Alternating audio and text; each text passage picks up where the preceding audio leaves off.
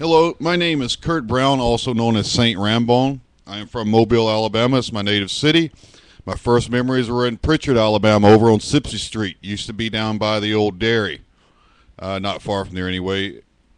I'm urging young people not to serve the United States military. I served in the military and regret it to this day. I also regret working as a federal bank examiner for the Federal Deposit Insurance Corporation.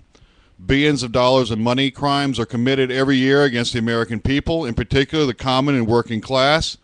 As you can see in my video, the government sends out people to my home when I try to enter my native city's government in Mobile, Alabama. I urge young people to become engineers, stay away from the military, do not trust them.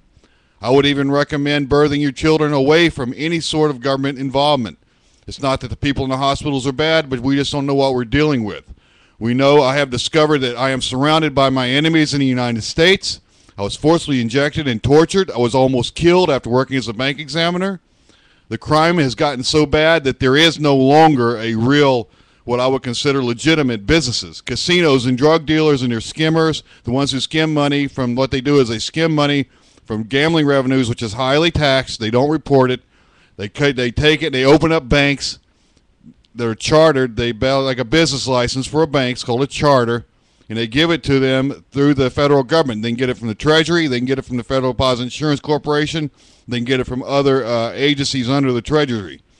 I urge young people not to serve the United States military, to take off that uniform. Do not be a military queer. Be an engineer or be something. Don't step in that line, because they did forced experiments and injections on many veterans, including myself.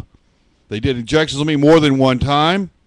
They will tell any sort of lie about you. We should view the ruling regime in the United States government as being dangerous to our future. I encourage you to get a multinational citizenship if you can. Be careful of the nations you select. The regime that is over the United States is also over many other nations. If you see them killing innocent people overseas, as in Iraq or in Turkey, or any place else where they're killing innocent people, they might as well be killing you and I. You do not want to kill your own brother, do you? Think about that one. You might be working for somebody or something that's not as close as you think. The person you're killing might be directly from your bloodline. If you're a humane human being, you take off that garbage they put on you. Those pins mean nothing. Those blue, purple hearts and all that, they mean nothing. A generation down the road, your children will be hungry. They will have nothing. That pen is worth nothing. I warn you, young people. Protect your future. Protect your kids. Your battle's right here at home. This is Kurt Brown, Saint Rambone, Mobile Audit Club. Take a look at my website, Mobile Audit Club. You can also see my videos of Saint Rambone videos.